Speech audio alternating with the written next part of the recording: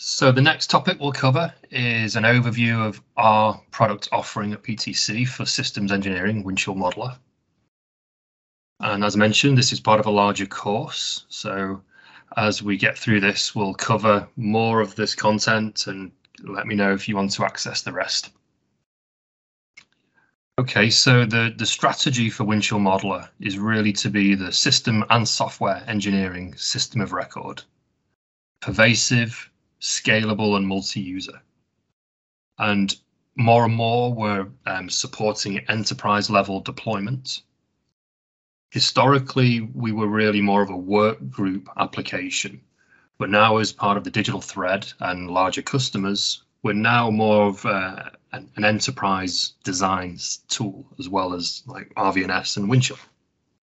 We aim to have a stunning user experience. So we've done a lot of work improving our user interface to be as contemporary as possible. We've done a lot of work on performance to make sure that the system works as well as possible. And as we looked at a moment ago, we've also focused a lot on standards-based modeling with things like UML and SysML. A key part of what we do are integrations as part of the digital thread, enabled with OSLC capabilities. We also do code synchronization. So from our software models, we can generate code, and not just skeleton code, we can generate and input operation bodies. So we have really executable code generated. And we can also reverse code. So we can take code and create a model from it. So there's really powerful capabilities for companies that want to do model-based software engineering. We have simulation capabilities in Modeler itself with a component called SciSim. And we can do co-simulation with the products we mentioned a moment ago, Ansys Model Center. So this allows us to connect to Model Center, and Model Center has adapters for lots of different simulation tools. So we can kind of coordinate co-simulation with different products. Again, very powerful capabilities. And we have innovation in different areas. First of all, variability. So as we start to discuss the power and the market strength of Modeler, this is one area where we have a strong market position, is our product line engineering and variability capabilities. Modular systems of systems. So with very complex product solutions, often systems are needed, and Modeler can support this. And we can also take advantage of capabilities in another product called Asset Library to have more structured, managed, controllable system definition and system of systems. And we have model-driven IoT. So we have integrations with ThingWorx that allows us to connect to code that we've generated from Modeler and has been embedded on an actual product or device. So we're able to connect through ThingWorx to that actual product and the embedded code there and get information back, telemetry back, and access that through Modeler. So that's a really powerful capability. We can also do some ThingWorx configuration, configuring the different entities in ThingWorx itself, the services and operations and functions. They can also be generated from a model, a software model. So lots of good innovation there. Let's look at what Modeler actually is. So it's standards-based software and systems modeling. Its foundation is really UML, which is, I guess, 25 years old, something like that. And SysML grew out of UML. It's really an extension of UML with new extra capabilities added to it. So that's really the core is UML and SysML, but we have a lot of extra profiles, as they're called, which provide a new meta model and capabilities on top of UML or SysML. It's a modern multi-user design environment. So it's multi-user. That's a key aspect, that multiple users can access the same model information at the same time. This is definitely an advantage over quite a lot of the other tools in the market, they might be multi-user, but not simultaneously. They might be accessing separate files. So this is a definite strength of Modeler, is that we have a database backend. All of our models are managed in SQL Server. So this gives us security and scalability, and it enables us to have this multi-user design environment. So several users can access the same model and continue their work in a collaborative fashion. Most of our competitors work with a file-based system. So they're actually have separate files for different parts of the design. And when they want to share and collaborate, they have to share those files. So that's obviously really inefficient and a pretty old kind of architecture and model. We have digital traceability. So really starting 7 years ago when Modeler was acquired, the need to connect those design tools, RVNS, Windchill PDM Link or PLM, and Modeler was obvious straight away. So we've been working at OSLC integrations to give us that RFLP integration.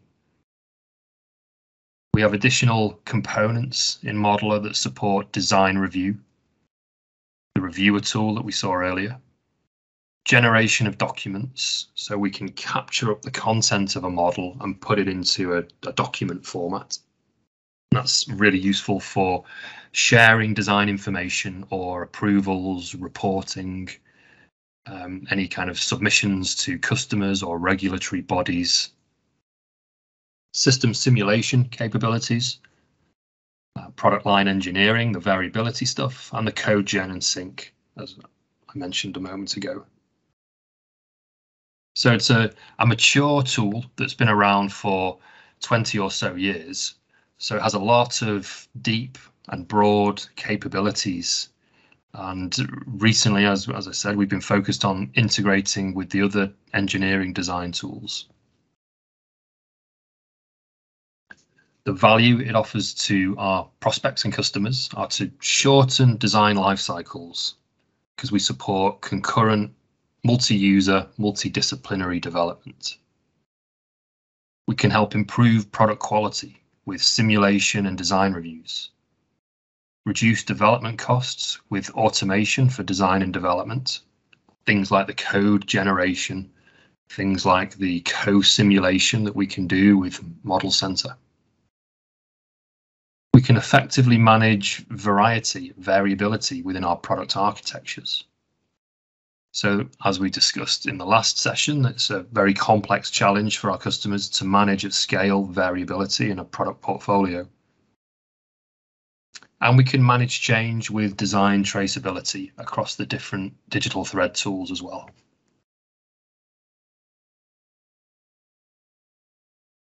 Our key features that we should always be promoting when we talk to our customers: having a database backend. So really we have a single source of truth, and most other tools can't really offer that capability. Live access to data. So there's no files, there's no save. Whenever you make a change in Modeler, it's automatically written to the database. The user doesn't see it. So we have a kind of forward-thinking model, and always have really, that it's a design environment. As you make changes, they're automatically saved and captured in the database, which is a big advantage over working with files. And I saw some of our competitors last week, and you can make lots of changes in a design, and they haven't been saved, kind of just in the working session. So that never occurs in Modeler. Everything's all automatically written to the database when changes are made. We have dynamic locking to support the multi-user collaboration. So when you access parts of a model, it becomes locked for editing to you, and other users are not able to make any changes. This is again transparent to the user. There's no need to do any checkout of any items. That concept checkout, check-in isn't used. You don't need to click an edit button to make any changes. So we have that dynamic locking by selecting something or opening something or clicking in a field. That tells Modeler that you might make a change. So it's fine-grained and it's dynamic and it's transparent to the user, which is really good, very powerful compared to our competitors. Something else that we can do, because we have a database backend, is support very large models. So this is another big advantage, especially when you consider managing things in files. If you're having to pass around large files between different users, that would become unmanageable. We can extend and customize Modeler. We can extend the meta models or the data models that we have already, UML and SysML, or we can add new capabilities, new meta models, and new functional behavior. So we have a scripting capability where we can write scripts to add new functionality that's integrated into the tool. We have variability modeling, as mentioned, and if we get time in future sessions, as we look at that, we have a very elegant and efficient way of dealing with variability. Standards-based integrations based on REST, web services, and OSLC. And we also have a web interface. So Modeler is a desktop application. It's installed on Windows. It's on everyone's system, similar to a CAD tool. It's a design environment that's a Windows application. But we also have a web interface that exposes the contents of a model through a web browser. So we use this to give enterprise visibility to models. Obviously, not everybody wants Modeler installed on their desktop if they're not a frequent user. So in that case, they'd use the web interface to be able to see models, diagrams, OSLC relationships. One of our customers is Alstom, and they use Modeler for systems engineering. So rolling stock and component product lines. These are a long-standing customer. Peugeot Citroen, they use it for the entertainment system, so they're more of a software modeling environment. And they use it to define the control system and the infotainment system for their cars.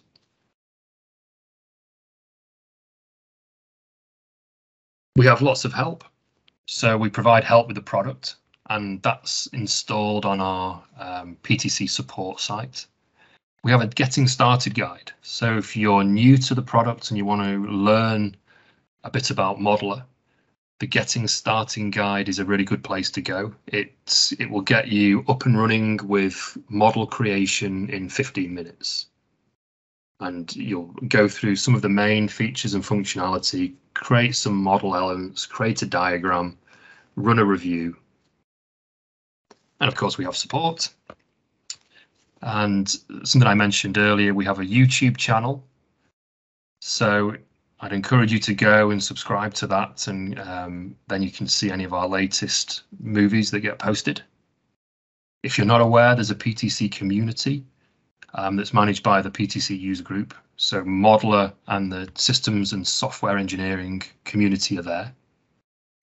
So we're really trying to encourage PTC and also our customers to start using this more and more so that we can develop a community and get our users to help themselves, build up a body of knowledge. And the product management team also provide monthly product updates. So you can go and sign up to this and you'll get a regular email to a monthly webcast where we give updates on product development, future releases, previews of the new products.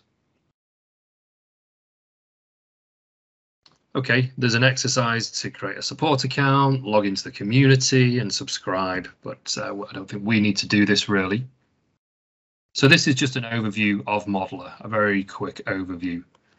Maybe I'll do a quick demonstration of the product while we're here. So first of all, we have a tool called Model Explorer. And this is used to manage and explore models. So Modeler is as I mentioned, it has a database backend. So here we see different databases within my SQL Server instance. So if I open this one, for example, there we see different models within that database, and we can see different versions of those models. So this is probably not going to have much in it, but I'll open up this one.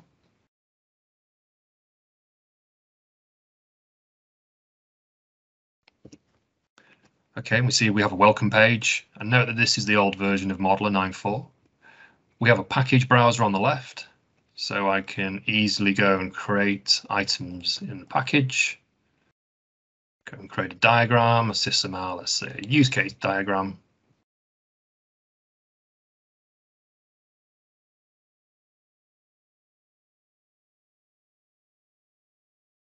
And then I can go and add an actor and then a use case. And add another use case that's an extension of the original one, like so. So it's a diagramming tool, as you can see. This is one of the better ways to create your models. But when we add things to the diagram, it's actually a model element that gets created, and this is stored in the database, as you can see on the left. I can remove things from the diagram. So if I right click and choose delete, it's been removed from this diagram, but it's not been removed from the model. Use case 2 still exists, and I can drag it back on if I wish to. And then I can populate those relationships.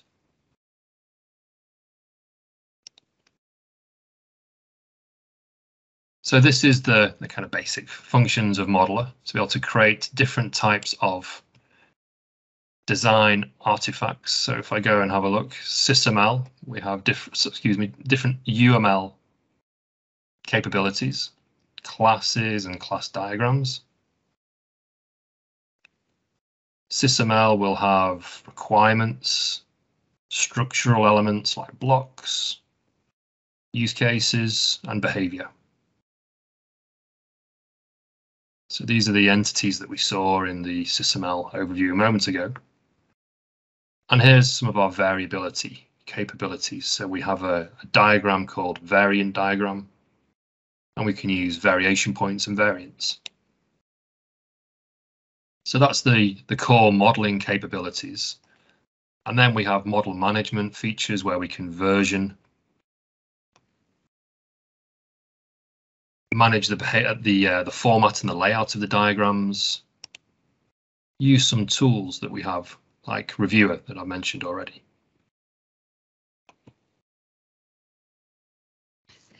Okay, so that's just a really quick introduction to the core capabilities of Modeler. As we plan the next session, probably do a bit more demonstrations and go through some more content on the features of Modeler itself.